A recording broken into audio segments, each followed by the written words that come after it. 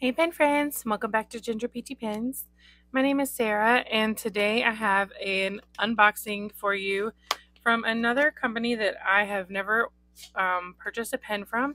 This one is from River City Pens. I'll pull out my receipt there. So here's the box.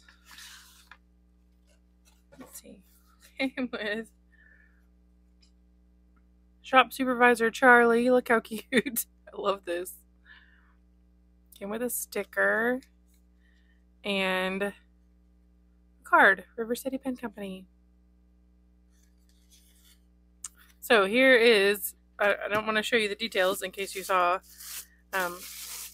you're going to see the thumbnail of this video, so you're going to know what it is. But here is the pen box. Every time I read River City, I think of the song from The Music Man, right here in River City. Yeah, so, okay, I'm very excited for this, and I will tell you why in just a minute. So, this is a River City Shadyside in what he's calling weather map, and has a Bock nib. Look at this. Does it not look like a weather map? I think it's so cool. And it's got a few little like specks of glitter in it that I'm seeing. Oh look, there's a few little specks of glitter. Interesting. But listen, I live in South Louisiana. And one thing that we get down here, or is not uncommon for us to have, is hurricanes. And when I saw this, at first I commented on Instagram, like, this gives me just a little bit of, I guess, stresses me out just a little bit because of hurricanes. But the more I kept seeing it, the more I was like, that is so cool. And like, for living on the Gulf Coast, like, what a fun pen to have, you know? So here is the grip section. It's got a good swirl of that pink and orange. This is really pretty. One thing that kind of held me back from this is the Bock nib. I'm not real sure how much I'm gonna like it because I'm just not very experienced with them. The one or two that I had like way early on in my pen journey, I was not super impressed with. But that doesn't mean I won't be this time. So here it is. The threads are very smooth to turn.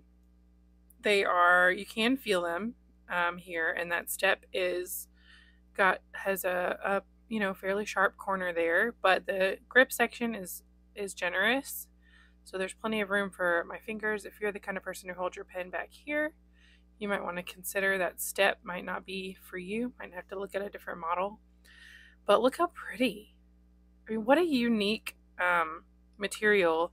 And I would not have jumped on this so quickly. Well, I did actually wait a few days, but I would not have jumped on it at this time if he had not said, like, this was sort of a one-off material and he had two pens that he made with this material and that was it.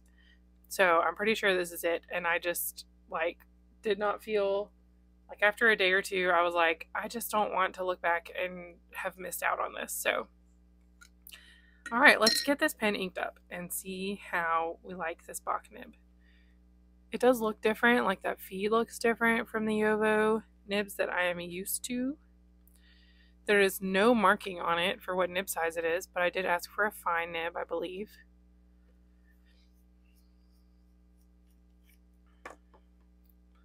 Here is a converter, Schmidt converter. So let's think, actually, what ink needs to go in here. It could go with so many different things. Huh.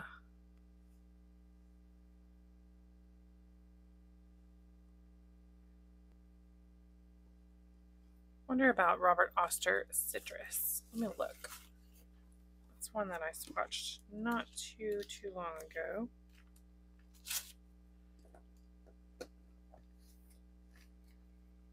It's a pretty good match.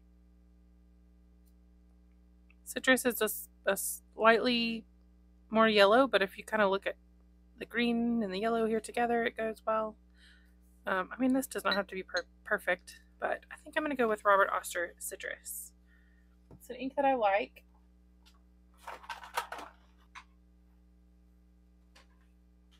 It's an ink that I swatched. I had a sample of it after the ink rainbow, and I liked it so much that I bought a bottle the next time I was ordering from somewhere that had it in stock.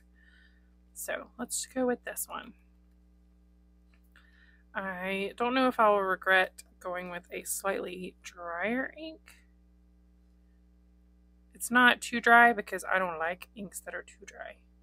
Oh, and I certainly hope that this like satin, I'm not going to fill it up because I don't know how much, I don't know, I'm kind of unsure about my ink choice with this pen, you know, like the combination. We'll see. I mean, I really like the ink. I just am unsure about it in this Bock nib. Are we going to like it? I hope that the satin material doesn't stain. That's something I didn't show you.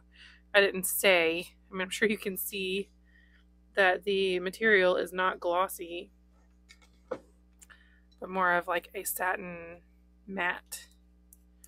I'm not a huge fan of like super matte, but this is a very smooth, like I said, kind of a satiny matte, which maybe is how all matte fountain pens feel. I don't know. All right, so let's give it a try. Oh, and let's see. Does this pen post? It does. I don't know if I would do that. I would not want the cap to damage the finish. Oh, it actually does pretty comfortably post. So let's see. Let me get into my notebook here. I've been inking a lot of pens in greens lately with green inks. So this is my very first River City, right here in River City, pen company, Shadyside.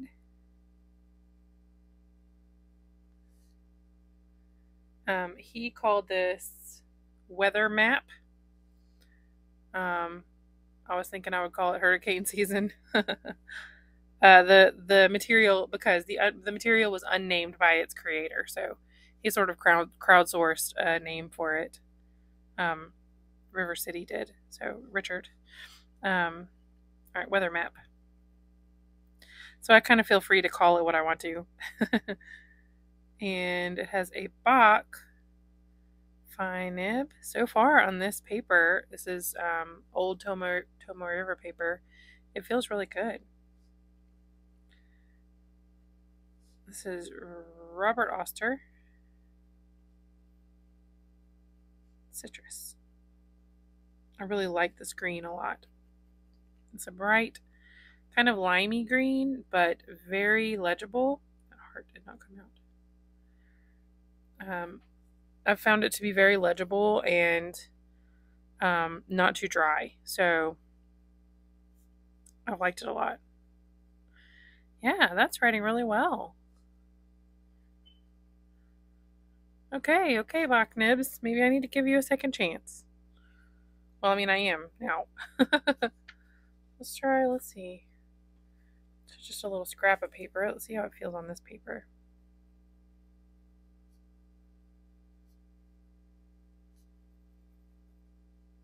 Feels smooth. Truthfully, it doesn't feel much different than my Jowo fine nibs. It actually, well, it does feel slightly different, but not much. So I don't know what I was worried about. But, I mean, the one downside, which is not really a downside for me, is that you can't swap this nib around with all your other Jowo nibs. But I marry my pens and nibs together for life. Because otherwise I will never know what nib is where. So I don't want a system for having to track that. Like, the pen and the nib stay together unless there's just something really wrong with one or the other. So yeah, there we go. This is my River City Shadyside in weather map. And I think it's so cool. Like, what a unique pen. I'm so happy with this. Super excited about it. 2023 was the year of bespoke fountain pens. I purchased so few like big name brand pens. Um, just a couple, like an Essie and the Pelican pen of the year, and like a Twisby Eco or two, like just so few. Most of my purchases this year have been bespoke pens, and I am loving that. So, do you have any pens from River City? What do you think? Let me know. Thank you so much for hanging out with me today. I am so excited to go and start using this pen. I think I'm going to use it in my journal tonight and just start enjoying it. And, try not to let it stress me out about the weather. I actually part of me loves a low grade hurricane or like a tropical storm because I love thunderstorms. I love thunder. I love big, heavy rain. Like, I love that kind of weather as long as I don't lose power and, people aren't being hurt by tornadoes and hail and stuff like that. So that comes with a big caveat. But, I secretly always kind of hope for a low grade tropical storm to come through so we can have a couple days off of work and enjoy some rain and thunder and lightning and stuff. So anyway, thank you so much for hanging out with me. Please like and subscribe if you enjoy my videos, and stick around for more fun. So anyway, have a great day, and I'll talk to you soon.